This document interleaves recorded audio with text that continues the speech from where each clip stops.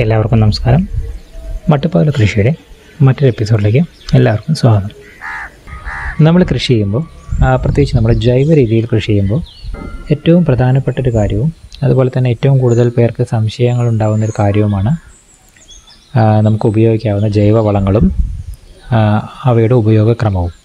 അപ്പോൾ ഇത്തരത്തിൽ നമുക്ക് ജൈവ രീതിയിൽ കൃഷി ചെയ്യാൻ ഉപയോഗിക്കാവുന്ന ജൈവവളങ്ങളെ പറ്റിയും അവയുടെ ഗുണങ്ങളും അതുപോലെ തന്നെ ഓരോ വളങ്ങളുടെയും ഉപയോഗക്രമങ്ങളെ പറ്റിയുമുള്ള കുറച്ച് വീഡിയോകളാണ് ഈ ജൈവവളങ്ങൾ എന്ന സീരീസ് കൊണ്ട് ഉദ്ദേശിക്കുന്നത്.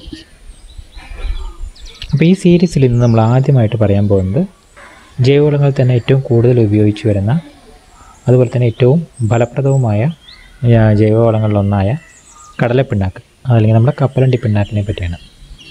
അപ്പോൾ ഈ കപ്പലണ്ടി പിണ്ണാക്ക് എന്ന് പറഞ്ഞു കഴിഞ്ഞാൽ നമ്മുടെ കപ്പലണ്ടിയിൽ നിന്നും ഗ്രൗണ്ട്നട്ട് ഓയിൽ എക്സ്ട്രാക്ട് ചെയ്തതിന് ശേഷം ബാക്കി വരുന്നതാണ് ഈ കപ്പലണ്ടി പിണ്ണാക്ക്.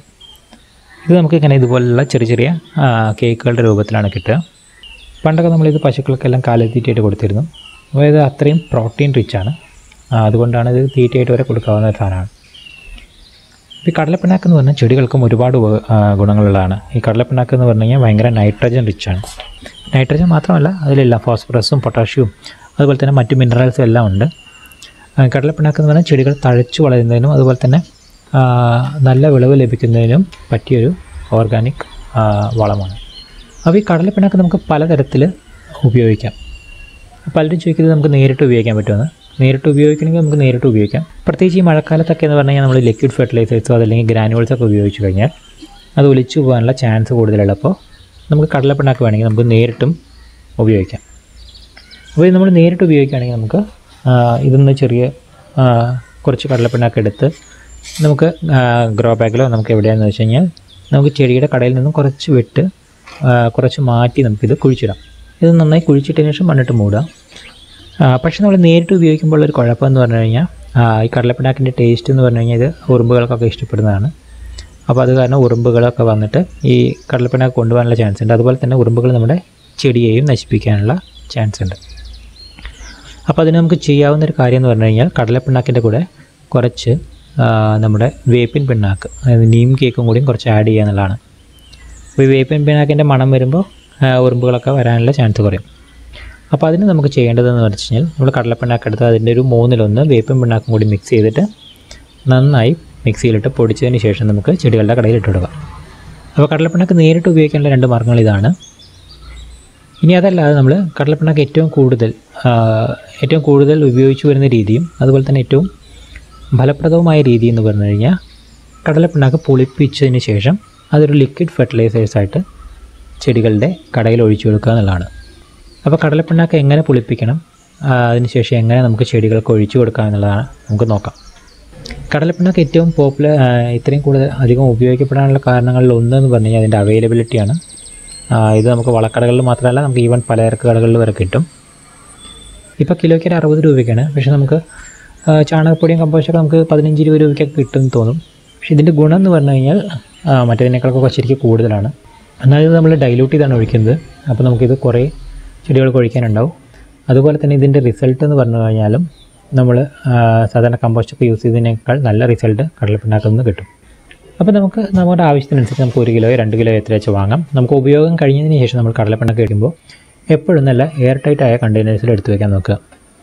ഇല്ലെങ്കിൽ നമുക്കിതിൽ ഈർപ്പൊക്കെ തട്ടിക്കഴിഞ്ഞാൽ പൂപ്പലൊക്കെ വരാനുള്ള ചാൻസ് ഉണ്ട്. അതുപോലെ ഉറുമ്പൊക്കെ വന്ന് കൊണ്ടുപോകാനുള്ള ചാൻസ് ഉണ്ട്. അപ്പോൾ നമുക്ക് കടലപ്പിണ്ണാക്ക് പുളിപ്പിക്കാൻ വേണ്ടി നമുക്ക് ആവശ്യത്തിനനുസരിച്ച് നമുക്ക് കുറേ ചെടികളുണ്ടെങ്കിൽ നമുക്കൊരു 1/2 കിലോയോ 1 കിലോയോ ഒക്കെ വേണമെങ്കിൽ പുളിപ്പിക്കാം. അതല്ലെങ്കിൽ നമുക്ക് കുറച്ചൊക്കെ ഉള്ളുവെങ്കിൽ നമുക്ക് അതിന് അനുസരിച്ച് ചെയ്യാം. അപ്പോൾ നമുക്ക് എല്ലാവർക്കും യൂസ് ചെയ്യാവുന്ന തരത്തിലുള്ള സിമ്പിളായിട്ട് ചെയ്യാം. ഇപ്പോൾ നമുക്ക് കടലപ്പിണ്ണാക്ക് പുളിപ്പിക്കാൻ വേണ്ടി നമുക്ക് ആദ്യം 1 പിടി കടലപ്പിണ്ണാക്ക് എടുക്കുക. ഇത് ഏകദേശം 150 ഗ്രാമൊക്കെ ഉണ്ടാവും. 1 പിടി കടലപ്പിണ്ണാക്ക് എടുത്ത് ഇനി നമുക്കിതിൽ ആവശ്യത്തിനനുസരിച്ച് വെള്ളം ഒഴിക്കണം. നമുക്ക് ഏകദേശം 1 ലിറ്റർ 1.5 ലിറ്ററൊക്കെ വെള്ളം ഒഴിക്കുക. ഇത് നന്നായി മുങ്ങിക്കിടന്നാൽ കുറച്ചധികം ഉണ്ടായിക്കോട്ടെ, കാരണം ഇത് കുതിരുമ്പോൾ നന്നായിട്ട് എക്സ്പാൻഡ് ആവും. അപ്പോൾ നമ്മളിതിൽ ആവശ്യത്തിനനുസരിച്ച് വെള്ളം ഒഴിച്ചു. ഇനി ഇത് നമുക്ക് ഒരു 2-3 ദിവസം എടുത്ത് വെച്ചതിന് ശേഷം നമുക്കിത് പുളിച്ചതിന് ശേഷം നമുക്കിത് ഉപയോഗിക്കാൻ പാകത്തിനാവും. അപ്പോൾ ഇതിപ്പോൾ 1 ദിവസമായി കടലപ്പിണ്ണാക്ക് നന്നായി കുതിർന്നു. ശേഷം നമുക്കൊന്ന് നന്നായി ഇളക്കി കൊടുക്കാം. നമുക്ക് ദിവസവും നന്നായി ഇളക്കി കൊടുക്കുക. ഇതിപ്പോൾ 3 ദിവസമായി. ഇതിപ്പോൾ നന്നായി പൊളിച്ചു, നല്ല പൊങ്ങി. അതിന് അത്യാവശ്യം നല്ല സ്മെല്ലും ഉണ്ടാവും. നമ്മുടെ കോഴി വളത്തിൻ്റെ അത്രയൊന്നും വരില്ലെങ്കിലും കുറച്ച് നല്ല സ്മെല്ലുണ്ട്.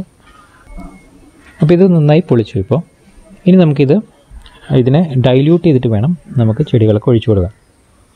അപ്പോൾ ഇത് ഡൈല്യൂട്ട് ചെയ്യാനായിട്ട് നമുക്കിതിൽ ഇതിൻ്റെ ഒരു 5 മടങ്ങ് അല്ലെങ്കിൽ ഒരു 7 മടങ്ങ് വെള്ളം ഒഴിക്കുക.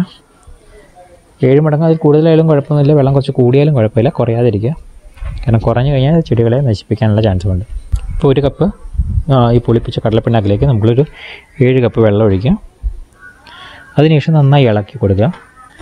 കുറച്ച് നേരം ഇത് നമുക്ക് വയ്ക്കുക. ഇത് നമുക്ക് തെളി ഊരിയതിന് ശേഷം ഇതിൻ്റെ തെളിയാണ് നമുക്ക് ഒഴിച്ചു കൊടുക്കേണ്ടത്. ഇപ്പോൾ ഇത് നന്നായിട്ട് അതിൻ്റെ അത് അടിഞ്ഞു. നമുക്ക് ഇതിൻ്റെ തെളി ഇനി നമുക്ക് ചെടികളുടെ കടയിലേക്ക് ഒഴിച്ചു കൊടുക്കാം. ഇനി ഇതിൽ അടിയിൽ വരുന്നത് വേണമെങ്കിൽ നമുക്ക് വീണ്ടും ഒന്നില്ലെങ്കിൽ ചെടികളുടെ കടയിലേക്ക് വേണമെങ്കിൽ കുഴിച്ചിട്ട് കൊടുക്കാം. അതല്ലെങ്കിൽ നമുക്ക് വീണ്ടും കുറച്ച് വെള്ളം കൂടി ഒഴിച്ചതിന് ശേഷം ഇളക്കിയിട്ട് വേണമെങ്കിൽ നമുക്ക് വീണ്ടും കുറച്ച് ചെടികളുടെ കടയിലേക്ക് വേണമെങ്കിൽ ഒഴിച്ചു കൊടുക്കാം. ഈ കടലപ്പിണ്ണാക്ക് നമ്മൾ പ്രയോഗിച്ചു കഴിഞ്ഞാൽ ഇതിൻ്റെ റിസൾട്ട് എന്ന് പറഞ്ഞാൽ നമുക്ക് ഒരാഴ്ച 10 ദിവസത്തിനുള്ളിൽ ശേക്ക് റിസൾട്ട് കാണാൻ പറ്റും. ചെടികൾ നന്നായി കുറച്ചുകൂടി നല്ല ഇലകളൊക്കെ വരുന്നതും അതുപോലെ തന്നെ നന്നായി തഴച്ചു വളരുന്നതും നമുക്ക് കാണാം. ഇതുപോലെയുള്ള മറ്റ് ജൈവവളങ്ങളെ പറ്റി അടുത്ത വീഡിയോകളിൽ പറയാം. എല്ലാവർക്കും വീഡിയോ ഇഷ്ടമായെന്ന് കരുതുന്നു. ഇഷ്ടമായാൽ ലൈക്ക് അടിക്കുക. വീണ്ടും മറ്റൊരു നല്ല വീഡിയോയുമായി അടുത്ത തവണ കാണുമ്പോഴേക്കും എല്ലാവർക്കും നന്ദി, നമസ്കാരം.